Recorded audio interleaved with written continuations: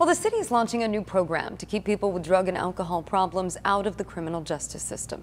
The program is called PLEADS, and it's a voluntary diversion pathway that allows people suspected of being under the influence to avoid prosecution and jail time by agreeing to seek support services. The police officer will encounter an individual who has alcohol or drug issues and has gotten picked up by the police officer and will be taken over to McAllister, which is a sobering facility. If they voluntarily agree to do that, they'll go through the services there.